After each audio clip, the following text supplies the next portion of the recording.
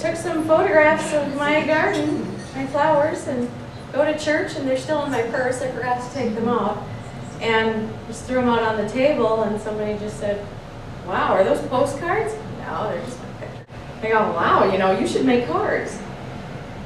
Well, I suppose I could, so I kind of got going, found all the things, and did the research, and made some cards, and got up a little nerve to ask the local drugstore if they would like to carry some of my cards, and, "Oh yeah, sure." Surprised me. Oh, that's good, you know. So about a year and a half now I've had cards there, and they just keep selling and selling, and I just, a few more places. I just got to get up the nerve to get out there and find the time to go do it. But that's kind of one of those fears things that I need to get over, is just need to go out and ask. Because the people I do run into just say, you know, "Wow, those are fabulous pictures." And, you know, to me, oh, it's just what I do, you know. Get a lot of positive feedback, so I know if I just take that next step, those baby steps or whatever, it would really go. But yet I still think that, oh, what if it gets out of control? Then what do I do? So, yeah, I don't know. It's just like, I gotta just do it. Colleen brings up a good point, and that is just ask. Just like Kathy has asked now, I wouldn't be surprised if tomorrow you get a sponsor call. I have some ideas for her. So like Sheila said, I've also been at the same job for like 20 years.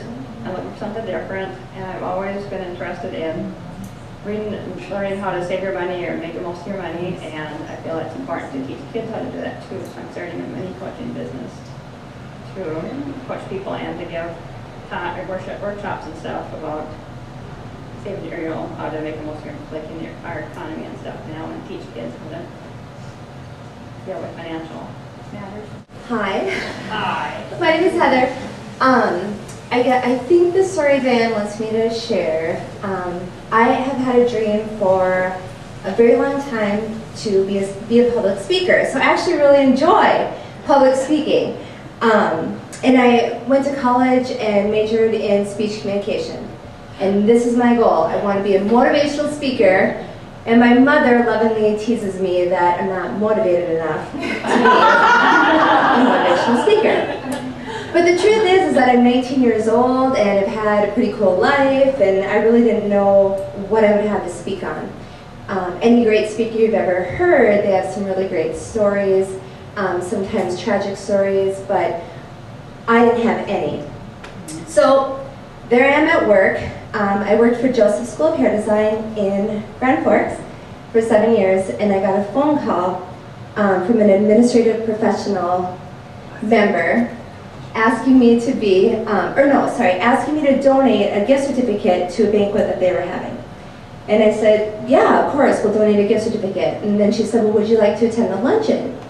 And I said, "Well, maybe. Who's the guest speaker?" And she said, "Well, we don't have one yet."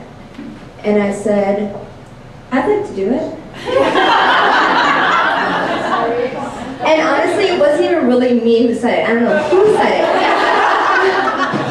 But this voice said, "Yeah, I want to be a speaker." And so she said, "Oh, okay, well, pitch your idea to me, and I'll take it back to the board." "Oh, yeah, an idea." "Yeah, I don't even have an idea." I have nothing. And so I go home that night, and I researched the International Association of Administrative Professionals. And ladies, this is a big deal. This is a big organization, and I am way in over my head. I don't even know what I'm doing. So I panic. I call my aunt, who's a great mentor in my life, and I said, "Oh, I just volunteered to do this thing. I don't know what I'm doing." And she said to me, "Back out. Don't do it. You're over your head." Good encouragement. Exactly. And so, and we've kind of heard that actually, that consistency throughout the stories tonight. You will have those roadblocks. Expect them. Wait for them. Every time you have an awesome idea, expect somebody to say, "That's a bad idea." Expect someone to tell you what your challenge is going to be, and then don't accept it. Don't stop there, because I didn't. I almost did. I almost said, "You're right, I'm going to call her tomorrow and say I back out." But I didn't. I came up with a topic, And it's actually about shoes. I walk you through kind of different shoes in your life that represent different stages. So like baby shoes, anytime we start something new, and just kind of working throughout different pairs of shoes. And actually, so this was 5 years ago. It was a 10-minute speech for a banquet. It went fine, but then probably a year later I got called again to do it again. And that's what blew me away. Someone else wanted to hear it. And so I said, sure. The crazier thing about this is this woman wanted to pay me. In fact, I said I would do it for free, and she said, absolutely not, we're going to pay you. Okay, so I took the money. Bought more shoes. And yeah. And since then, I've actually been invited. I've had the just blessing and opportunity to give this speech for groups like Cass Clay County, child care professionals or foster care professionals.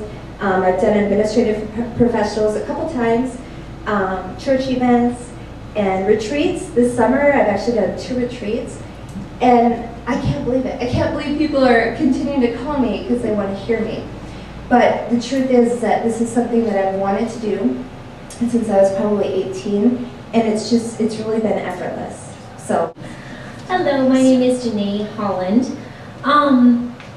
I feel very blessed and honored to be living my dream because I kind of stumbled upon it by accident.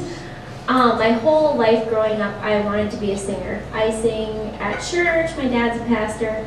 I sang since I could talk, and I wanted to be a singer and had watched singers on TV. Audrey Hepburn and Grace Kelly were like my mentors growing up. I was so inspired by both of them and was very drawn to art and beauty and music at a very young age. And the word goddess, before I even met Darcy or Sheila, the word goddess has always resonated with me because I'm so drawn to just beauty of any kind, and I see it in so many people in different forms and have an amazing appreciation for it. And my dream of singing, I got a scholarship, went to college for music, and decided I didn't like it. It didn't make me happy. Singing in front of people was empty and unfulfilling, and I realized it made me feel icky, and it took all the joy out of what I thought was my dream. And then I felt really lost, because I thought, well, if that's not my dream, that's what I thought I wanted to be my whole life, and now what do I do? Now I'm left alone. I felt very isolated and very out of touch with myself. But I knew I loved art.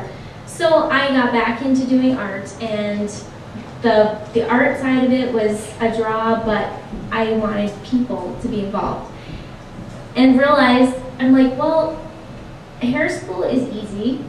A lot of people do it. I should try that. And I had, as Darcy, I could really relate to her dabbling in many different things and I love many different things. I'm so all over the place.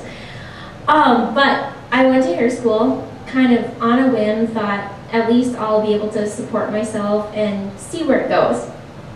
On the first day of school, I was terrified because I was raised in a very conservative, borderline suppressed religious home that had very little color and very little, the thought of trends and pretty was a sin or looked down upon.